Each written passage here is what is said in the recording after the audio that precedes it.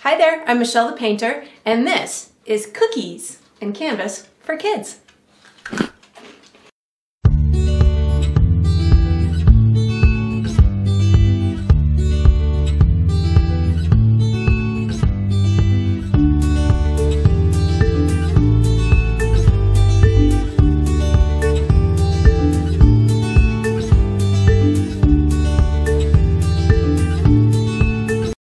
All right, so today we're going to be painting birds on a blossoming branch, and I'm going to be eating my branch-shaped pretzel sugar cookies. So let's paint our canvas and eat our cookies. All right, so for the materials today, we're going to be using a stretched and primed 12 by 24 canvas.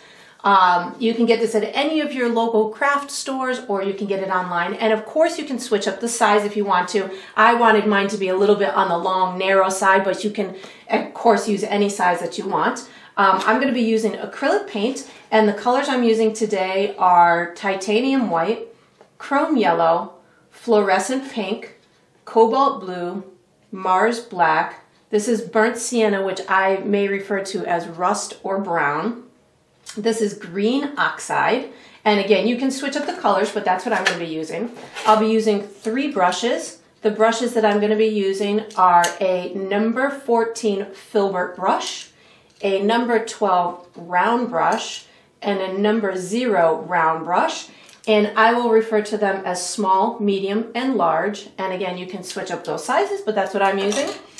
You're going to need a cup of water for washing your brushes. You'll need a paper towel for drying your brushes. And in the description below the video, I will have a downloadable image of the final painting, so you can print that and use it as a visual reference as you go along through the painting process. I'm going to put step-by-step instructions as well, so you can read or print those out. And I'm also going to put down below my delicious recipe for my pretzel bark, pretzel bark, whatever you want to call them, sugar cookies. So that's all you're going to need. All right, so what we're going to do for the first step is we are painting our sky. I'm going to be using the large filbert brush, and the colors, oops, I have a cookie crumb in my palette, whoops. It'll just add texture to my painting. The colors I'm going to be using are white, yellow, pink, and blue. And I'm going to be not washing my brush throughout this process, and I will always be using white on my brush. So no matter what color I go into, I'm also going to use white. I'm going to start with just white on my brush, and I'm going to be painting in kind of a curved painting stroke. So I'm going to start up here, and I'm going to come down with my white in this curved painting stroke. The next time I go to pick up paint, I'm picking up white with just a tiny touch of yellow on my brush, because yellow is very, very bright. So, and I want mine to be a little bit on the more subtle side, but if you want yours really, really bright, you can certainly do that. And I'm going to back this yellow up into the white just a little bit, so that way it looks like it's almost blending with that bright, bright sun. And then as I come down, I'm still going to use this curved motion. I just picked up some more white, so this gets a little bit whiter or lighter as it comes down just a little bit. And then I'm going to do this for a minute, and then I'm going to add pink and white to my brush. So white, white, white, and of course you can continue to blend this until that paint dries on you. So if you want to get it to blend in a little bit more. Now I'm going white and just a little bit of pink on my brush. I have both colors on my brush. And it might look a little bit of like a peachy color if you still have a lot of yellow on your brush, but that's okay. That's going to make it look really super cool. And I'm just doing pink and white for a little while. I'm just picking up a little bit more white right now. Get it just a touch more lighter. And then the next color combination I'm going to go into is white, and I'm going to pick up just a touch of my blue. And again, I'm still going in this arcing kind of motion, And every time I go to a new color, I back it up into the previous color a little bit. And that's how it's gonna really blend nicely. And I'm still just using blue and white as I come down towards the bottom of the canvas. And I'm gonna use blue and white for the rest of the, to the bottom of the canvas. And I guess if you wanted to go just left to right, you could certainly do that. But I like doing this curved line. It almost is like the sun is just kind of, its rays are just kind of, you know, illuminating the sky, and it's giving it this really interesting, nice look to it. And then I'm just going all the way down to the bottom, making sure I color my whole canvas all the way down to the bottom. And then we are going to switch brushes to your medium brush. So once you get this sky all nice and colored, you'll put this large brush away in your water cup, and you're going to take out your medium brush, maybe have a bite of your branch cookie, and get ready for the next step. All right. So what we're going to do for the next step is we're painting our branches. We're going to use our number 12 round brush, and the colors that I'm using are black and rust for the most part, and then I'll use a little bit of white at the end. So what I'm going to do is I'm going to start with black and rust, and I'm going to have two main branches. I'm going to have one coming from the bottom and coming up. This will be where my birds are going to sit, and then I'm going to have one coming up from the side. So the trick to making a nice branch is you want it to be thick at the base of the branch and then go pretty skinny at the ends of the branches. And don't worry if you don't get the ends of your branches really tiny skinny, because you're going to be putting blossoming flowers on them later. So don't worry if they don't come out perfect.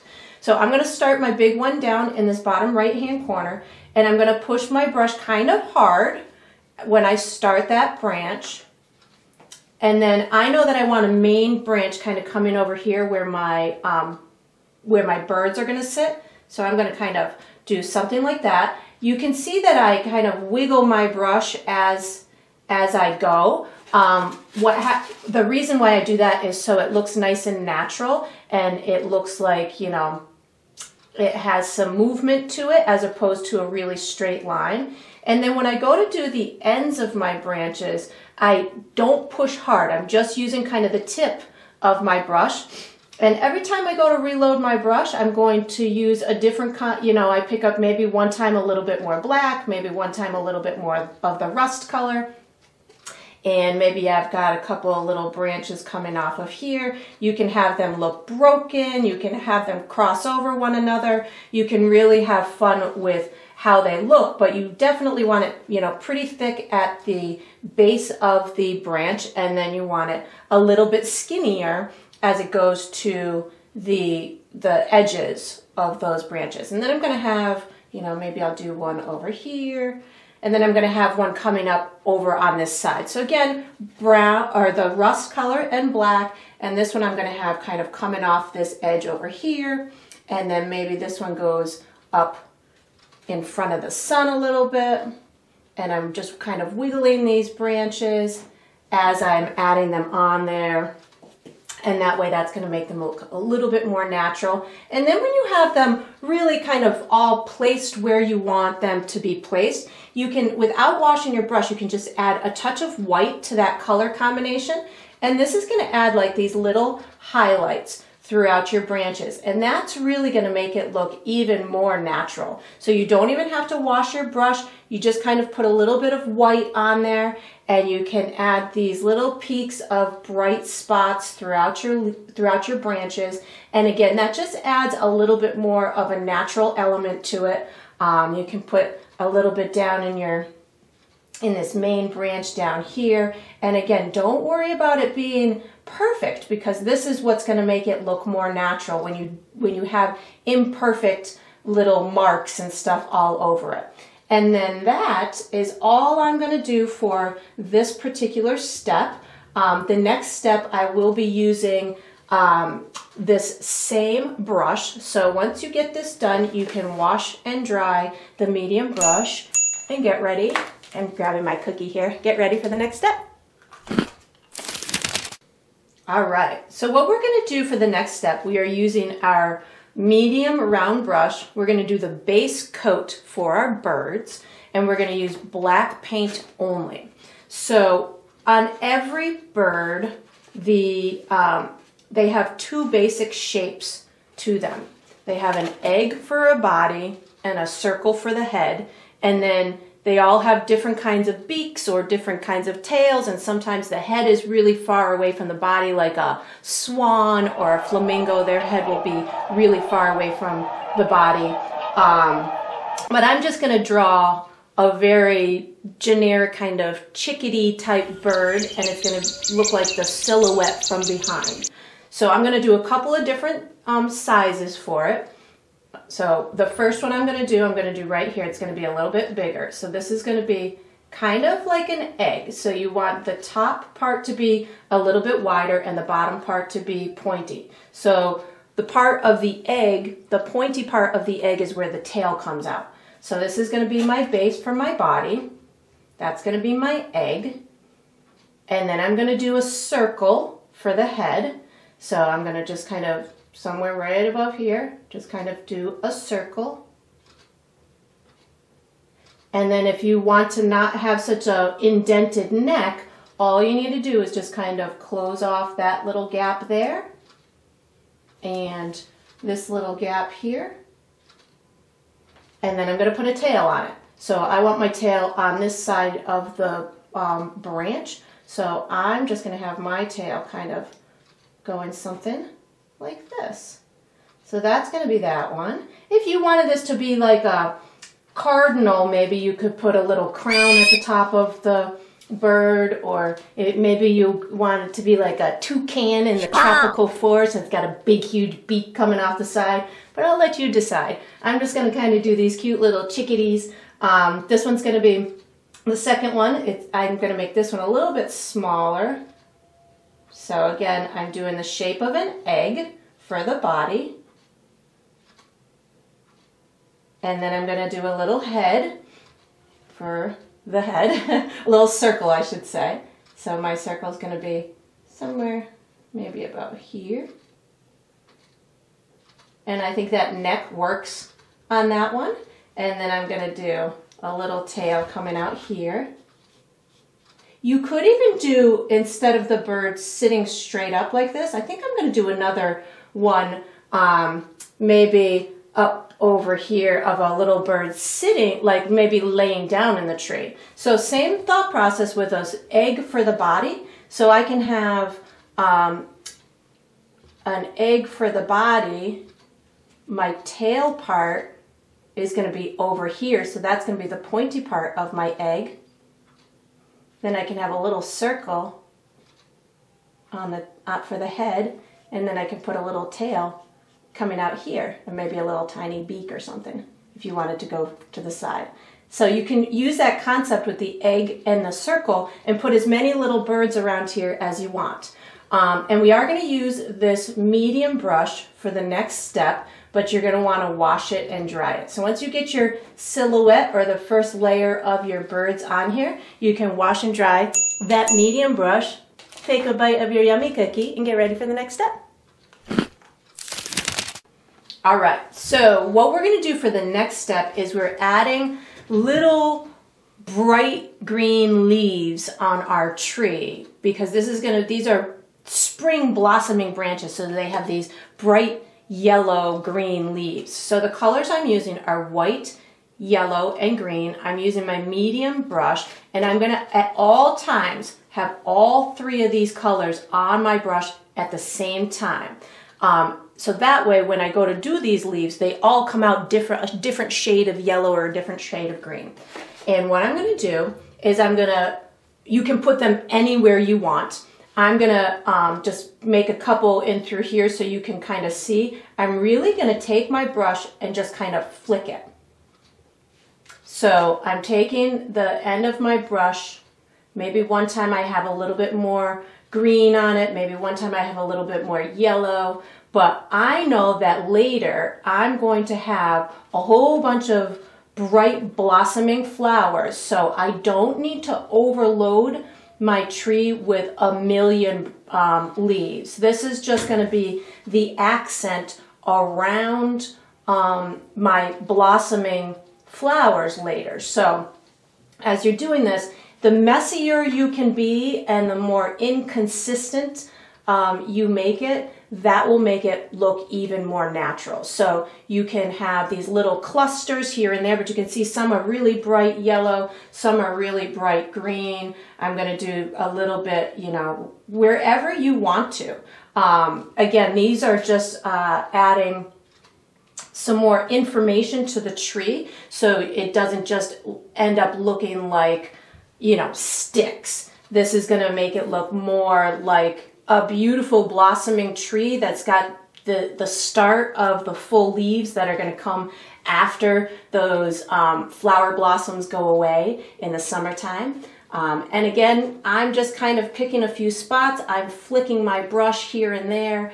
I know that I'm going to have, again, those blossoming flowers right on top. And, you know, you can imagine looking out, you know, through your window on a bright spring day, and you'll be able to see a lot of the trees outside have these very vibrant little tiny leaves throughout them. And the next step after this, we're gonna, let's see, what are we gonna do for the next step? We will use our small brush. So when you get done putting these leaves on the tray, you can put your medium brush away in your water cup and take out your small brush and get ready for the next step. All right, so what we're going to do for the next part is we're finishing our birds by putting feathers on them. I'm going to use, or highlights, I'm going to use my number 0 brush. The reason why, I mean, I want these to look like silhouettes, but I don't necessarily want them to look like black stickers on my canvas. So I want to give them a little bit of dimension, and I don't need to do much in order to do that. So the colors that I'm going to be using are primarily just the rust color, but I will use a little bit of white, and if I need to, I'll also use a little bit of black. So I'm going to start with just a little bit of rust on my brush, and I want the top, or the part closest to the sun, to be the lightest or the brightest. So I'm going to, I'll do this one first. I'm going to put some on the top of the head, and then on the top of what I'm going to call the back. And then I'm just going to kind of bring it down in like these little stripes. So this way it almost looks like it's being highlighted by that sun. And if you want, you can go a little bit past the edge of your black. And then once you've got a little bit on there, you can add a touch of white. You don't need a lot. And that's going to help you make it a little bit brighter. I'm going to go down in that tail for a minute, put a couple of stripes in the tail. And by doing it in this almost striping kind of fashion, that will give the illusion of little feathers. And if you could certainly bring a little bit over on this right side if you wanted to, but I'm going to concentrate my highlight over on that left side a little bit.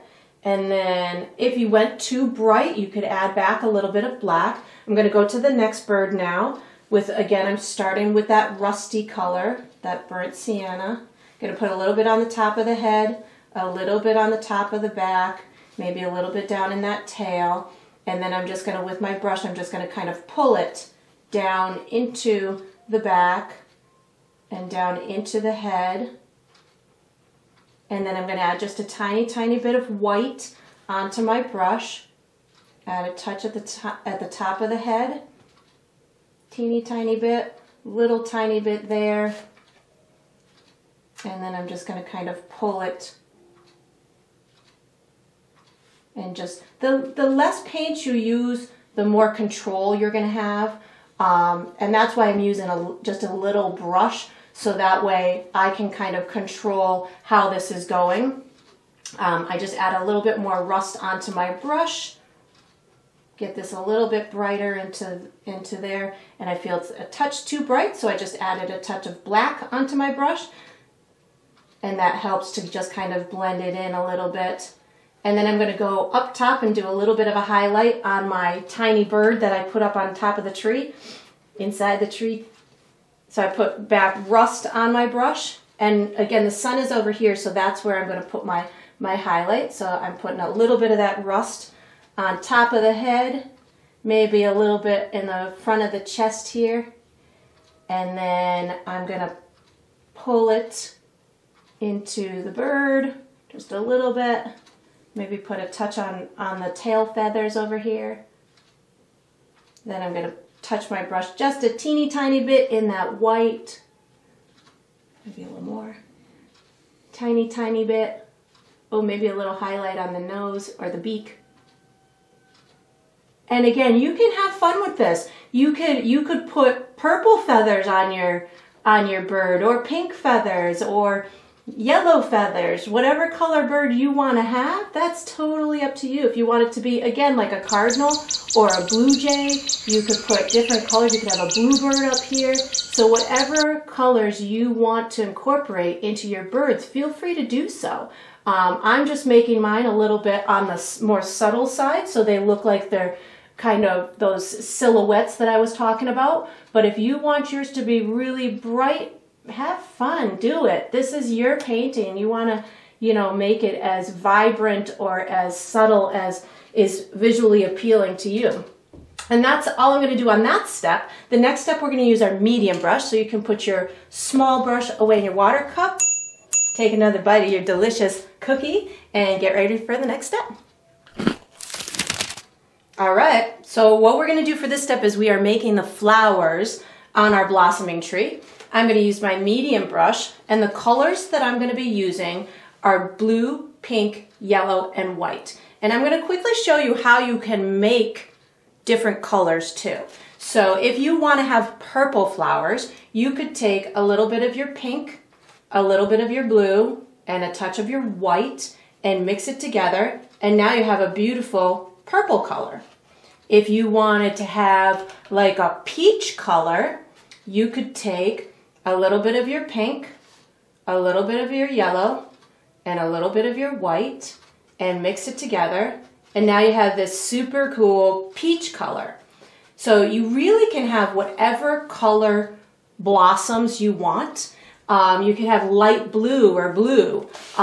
So what I do is I'm gonna go with a couple of dark colors because I like these flowers to be nice and vibrant. I really dig this purple color, so I think I'm going to make a little bit more of that. And with my medium brush, what I'm going to do is I'm going to dot a whole bunch of these petals on the flowers. And then what I'm going to do, I'm just mixing a whole bunch of my purple right now. Mixing, mixing, mixing. It's like a nice lavender color. So I'm going to take my lavender color that I just made, and I'm going to dot in like these clusters. And I'm really not making them systematic. You can do, 2 dots, you can do 16 dots, however many dots that you want. You definitely want to have some in the middle of the tree. You want them at the ends of your branches. You can put them between your leaves. You want to make sure that you still have some of your branch parts showing. You're going to want to put some on every tree. And once you get the dark color that you've chosen, so your color might be peach, your color might be pink, your color might be, yellow, whatever color you've chosen as that dark color, that's going to be the base color for the flowers. And then, I think I just have a little bit more blue on my brush on that one. I think I'm going to pick up some of that peach too. So now I've got multiple colored flowers. So I'm just kind of showing you how you can incorporate different colors on here. But once you've got enough of those blossoms or the dark part of the flower, the next step is going to be to put the light part of it on. And I don't wash my brush. I'm just picking up white paint. And then I'm going to dot some white within the dark part. So I don't dot it a lot, just a little bit. And this is going to add the little highlight into the flowers. And I've got some pink and white on my brush, so this is adding some extra little color to it. And again, you can have as many colors on there as you want to. It's really up to you. You can have, you know, a billion flowers if you want to, or you can just have 6. However many you want is fine by me. I just added a little bit of yellow and white to my brush to add another little color in here. So your highlight color could be just white, or it could be yellow and white. Whatever you want it to be is perfectly fine. It's all going to look like a nice springtime tree that's just looking to blossom and be alive for the summertime. And then if you wanted to, you could certainly also put little dots in the middle, like a dark dot in the middle of some of your flowers. That will make it look like it almost has that little center to it. But that's just a visual preference. If you want to do that, you can.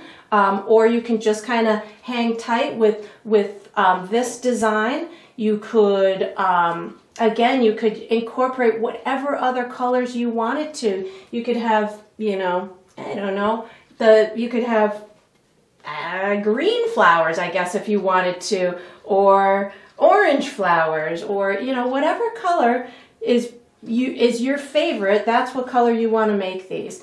So again, I'm just kind of finishing up these, adding a little bit more highlight to them, just more white on my blossoms. I really like these to be full and alive, and the trick for me is I like them to be different sizes too. So I like to have big full ones and then maybe little baby ones, but you could have them all systematic and really kind of looking like they're the same size. But for me, I really like to have the variety in them, which is why I'm kind of going back and forth here and making sure I've got different sizes. And, you know, I like the white a lot. That tells me that it's really, you know, alive and bright, and it's got lots of sunshine on it. But again, this is your beautiful spring tree. You can make it as bright or as colorful as you want it to be. And you can see some of these blossoms I'm kind of putting over the branch. So just know that you can do that too. You can have these little baby blossoms all over the place, and that could be just little tiny white dots here and there. Any variation in size is going to make this a little bit more natural looking. So you can see I'm just kind of fiddling right now and having fun and making sure that I have as many little blossoms as I want on my tree. And then when you feel like you have enough, we have one little tiny step left to do, and it's going to be with your small brush. So once you are able to stop painting, as I am not, because I really like these flowers. Once you feel like you've got enough on here, you can put this medium brush away in your water cup, and you can take out your small brush and get ready for the final step. All right, so we are on to the final step. And the final step in most paintings that you do is going to be to sign it. So I'm going to use my small brush, my small number 0 brush. I'm going to actually use rust and black, so it looks like a little bit of maybe a branch down here in the bottom corner. I'm going to do mine in the bottom left. I sign mine with my initials, but you could certainly sign yours with, you know, your first name, the date, whatever you want to. This is your painting and your identifying mark, so you can certainly do it however you want to. And that is going to conclude this painting.